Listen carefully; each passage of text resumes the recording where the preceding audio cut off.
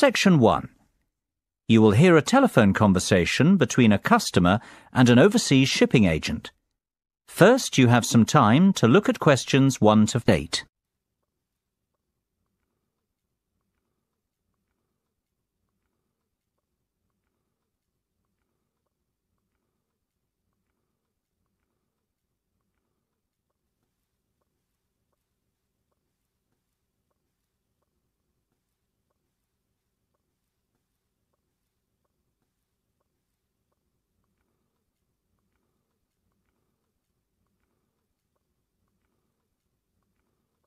You will see that there is an example that has been done for you. On this occasion only, the conversation relating to this will be played first. Good afternoon, Denham's Shipping. How can I be of service? Well, I wish to inquire about sending a container of personal items from the UK to Ireland. The customer wants to send his container to Ireland, so the country of destination is Ireland. You should answer the questions as you listen, because you will not hear the recording a second time. Listen carefully and answer questions 1 to 8. Good afternoon, Denham's Shipping. How can I be of service? Well, I wish to inquire about sending a container of personal items from the UK to Ireland. No problem. Would you like me to give you an estimate of the cost? Yes, please. Well, first of all, may I take your details? Of course. My name's Tim Lafferty. Could you spell your surname for me, please, Tim? Yes, it's Lafferty. L-A-F-F-E-R-T-Y. Thank you, Tim. Now, where would you like us to pick your container up from? My university, if possible. OK. Let me make a note of the address. It's Abbeyfield University. Is that A-B-B-E-Y-F-I-E-L-D?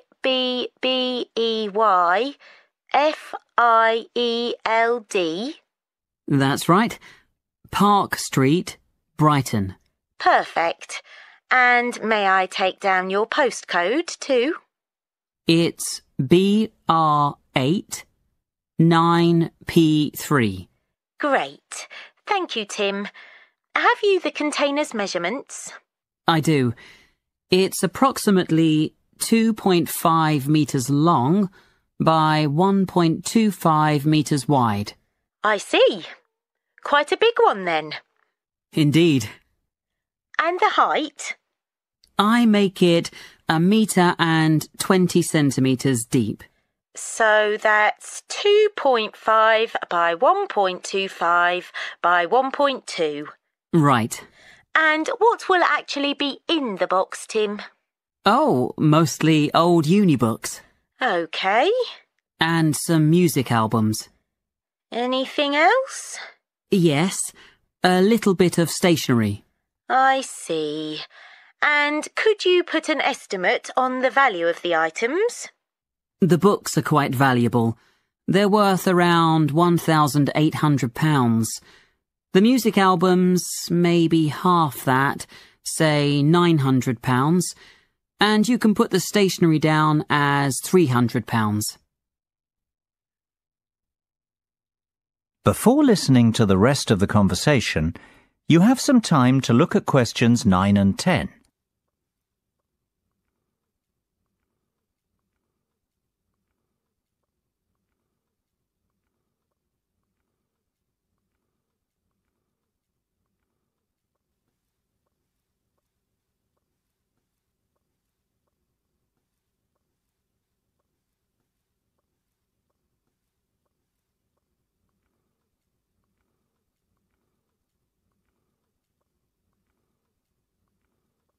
Now listen and answer questions 9 and 10. OK. And will you be purchasing contents cover from us also? I'm not sure what you mean. Sorry, let me explain. Because your items are worth more than £2,000, we recommend that you purchase insurance to cover yourself in the event of damage or loss. Makes sense. What are my options?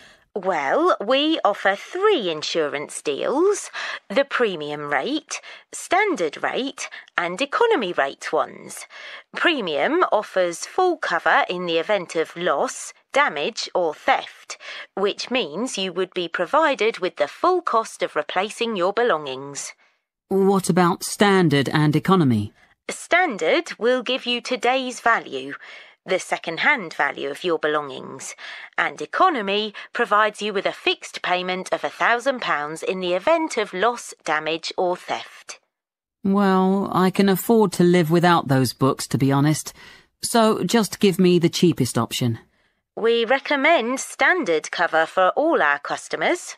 No, thank you. That won't be necessary. The cheapest option will be fine. No problem. And one last thing, will you be needing delivery at your office, at your house, or do you intend to pick up your container at the port? Home delivery would suit me best, I think. We'll get that process for you. That's the end of section 1. You have half a minute to check your answers.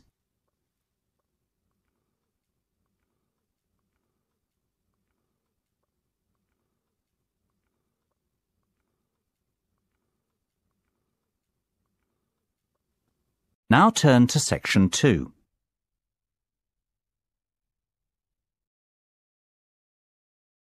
Section 2. You will hear a tour guide talking to her tour group.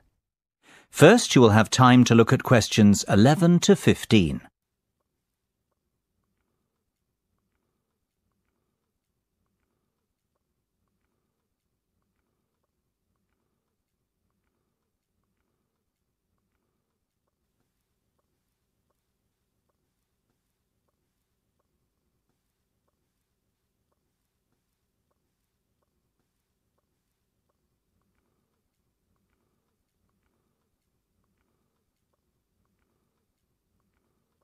Now listen carefully and answer questions 11 to 15.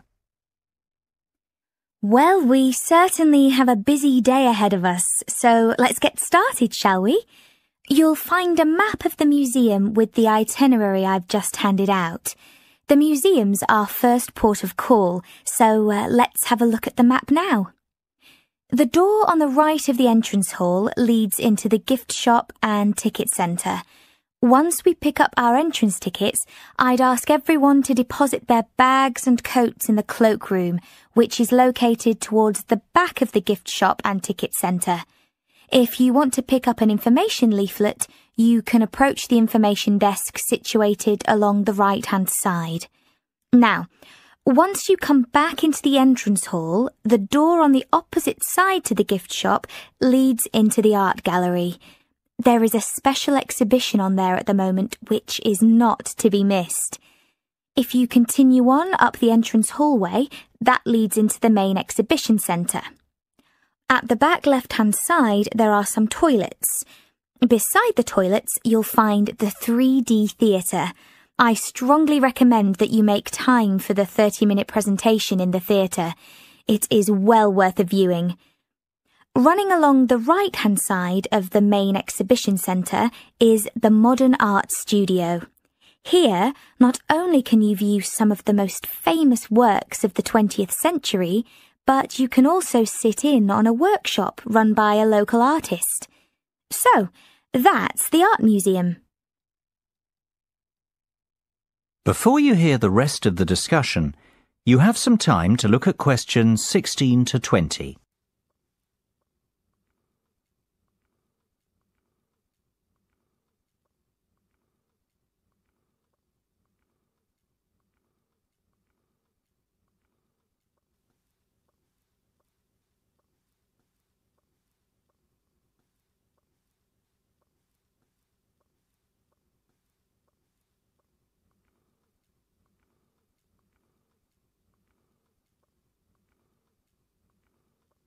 Now listen and answer questions 16 to 20.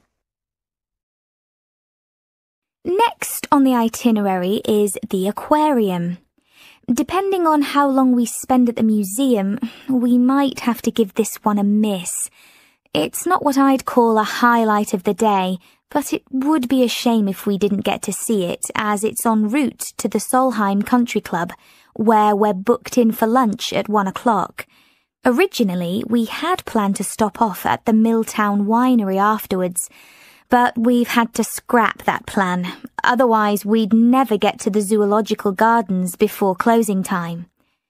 We have pre-booked the gardens and must be there by 2:30, so no dilly-dallying please after lunch. Straight back onto the bus.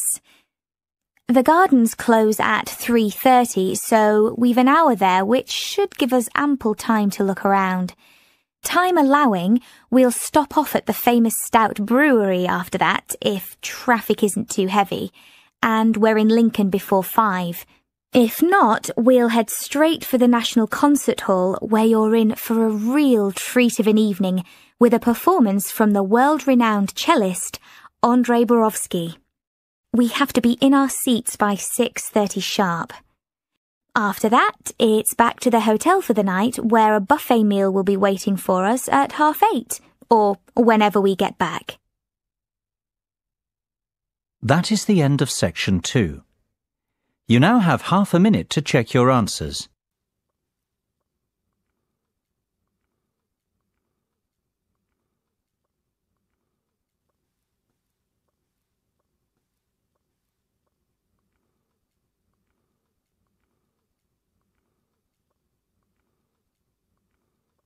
Now turn to section 3.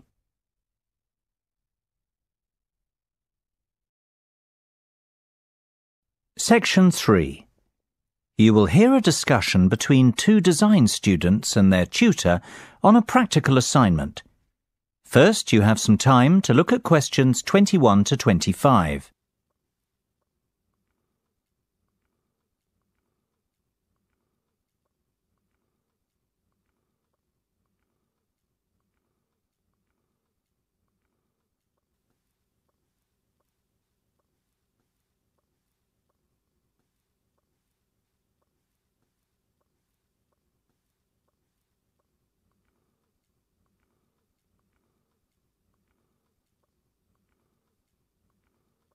Now listen carefully and answer questions 21 to 25. So, have you chosen a product yet? I think so. We'd like to build a gyroscopic exercise aid. Sounds interesting. Tell me more. Well, we did some research and were amazed to discover the sheer range of applications for gyroscopic technology. Gyroscopes are used in laser and optical devices and can be found in many consumer appliances too. Right. Tell me about this product specifically, though. The aim of the assignment is to create something practical, functional, and beneficial for consumers. Justify your decision. Well, we believe we can design and build a cheap and effective muscle strengthening aid by taking advantage of the inertial forces created by a gyroscope. Yes. What we want to do is design a ball which can be held in the palm. Within the ball, there will be a simple gyroscope. This gyroscope can be set in motion by movement of the lower arm and wrist together in sync. The device will not require any external power source because it will be sustained by the movement of the arm and wrist. This will create considerable resistance and an excellent lower arm strengthening aid. It will be simple to design and cheap to produce, yet extremely effective. This all sounds very good. I'm impressed. Thanks, Mark. We're glad you like it. I think we're really onto something here. Our research has told us there's nothing comparable in the market and that a product like this would have multiple uses.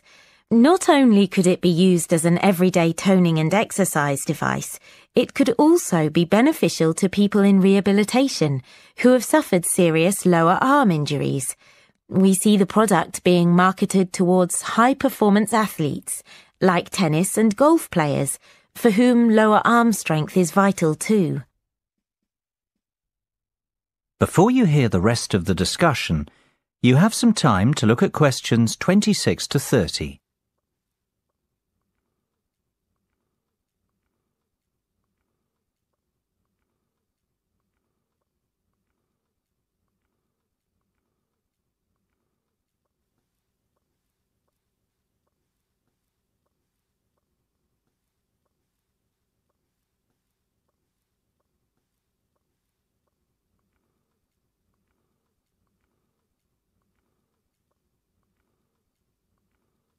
Now listen and answer questions 26 to 30. I've heard enough to give your project the go-ahead.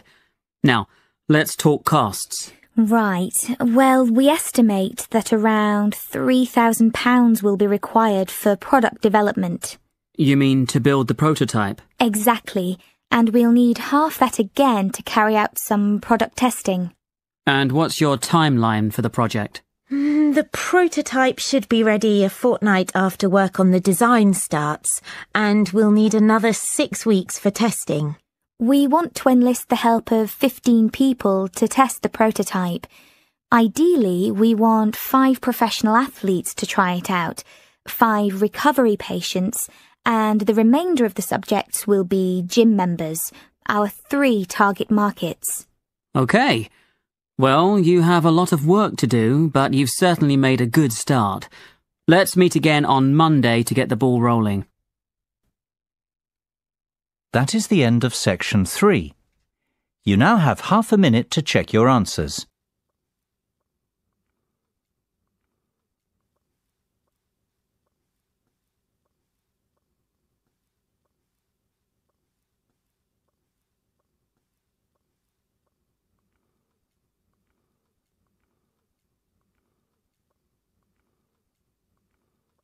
Now turn to section 4.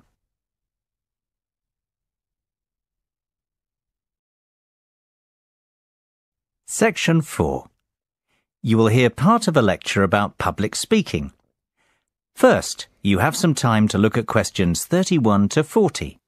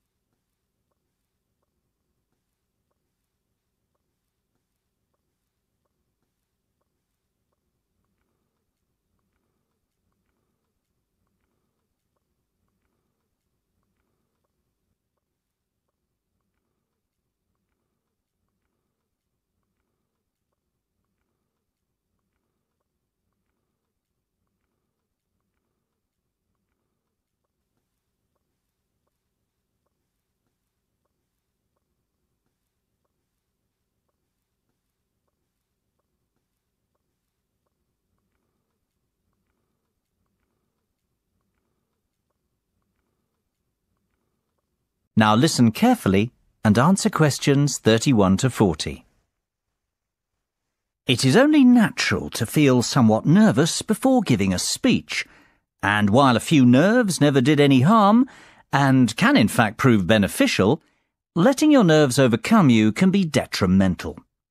Today's presentation will focus on ways to control those butterflies and help you to give better presentations in future.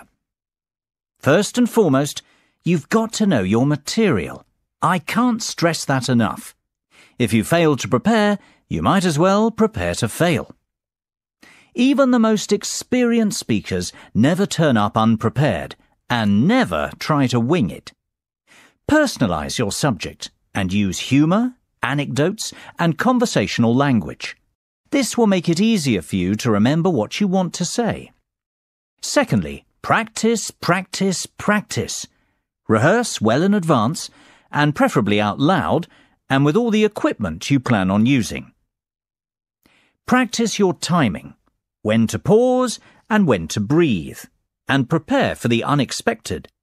Something always goes wrong, especially when you're relying on technology, so always have a backup plan. Get to know your audience before you have to stand up in front of them. Meet and greet them on the way in, perhaps. It is much easier to talk to a group of friends than a group of strangers. And, just as importantly, know your room as well. Arrive early, pace the speaking area, and practice using the microphone and visual aids. The hardest part is trying to relax. Never rush straight into your speech. Begin slowly and address the audience first. In fact, even before you start, take a few deep breaths. 1, 1,000, 2, 1,000, 3, 1,000. This will turn your nervous energy into enthusiasm. Visualization can be a great confidence booster. Visualize yourself making the speech in the way that you intend. Imagine your voice loud and confident, and picture the audience clapping and rooting for you. Remember, people want you to succeed. The audience wants to hear an interesting and insightful speech. They aren't hoping you make a fool of yourself. Whatever you do, avoid making unnecessary apologies. If you make a mistake or two, forget about it. Few will notice, and it will all be forgotten before too long. People often forget the importance of body language. Don't underestimate this. Your words carry far less meaning than your delivery. Success is defined by your intonation and confidence. If you come across as a confident person, people will listen to you. You will command their attention.